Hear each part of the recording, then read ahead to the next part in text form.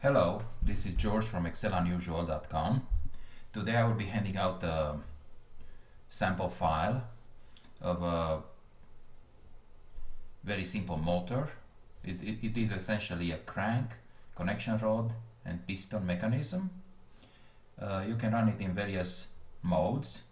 You can change the speed here. If you click on the green button, there's a animation macro and you can run it both ways, rotating clockwise and rotating counterclockwise.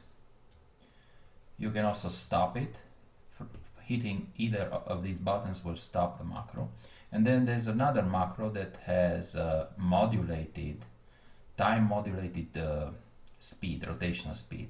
So it goes between low speed, high speed, negative and positive speed. Essentially I used trigonometric function of sinus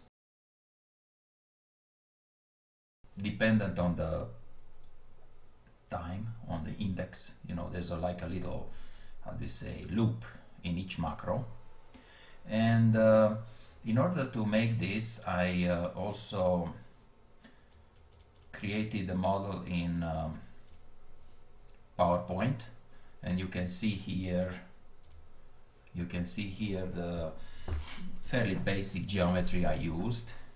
Everything employed here was made so that the compression of this piston and cylinder is always 1/9.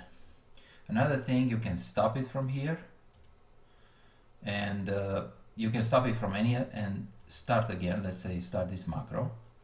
While you run it, you can increase the crank size or decrease it. Okay, you can change the connection rod length. You can increase the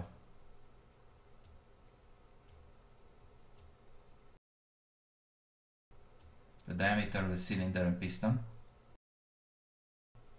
and you can also increase or decrease the length.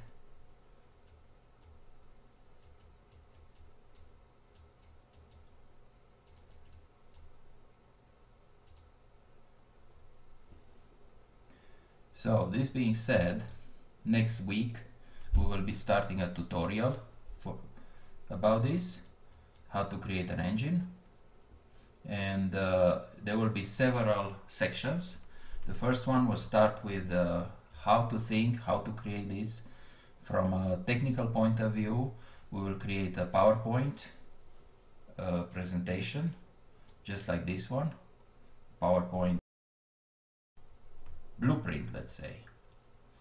And after that, once we have the formulas right and the drawings, it's very easy to create this in Excel.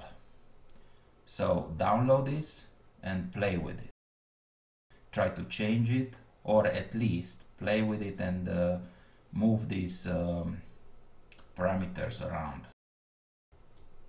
Alright, thank you, and I will see you soon.